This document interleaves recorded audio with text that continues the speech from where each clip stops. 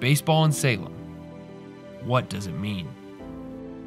Baseball in Salem means 80 years of minor league baseball in the Roanoke Valley.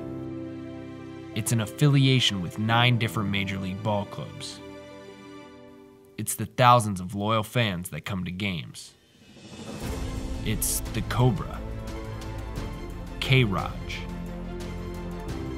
Wakefield, Holiday, Zobrist, Mookie, Benny, and JBJ. Baseball in Salem means history in the making. I'm making history, baby. Yeah, cause we the rookies of the year. All I see is devils in my rear. Yeah, we making history, baby. It's just history, baby.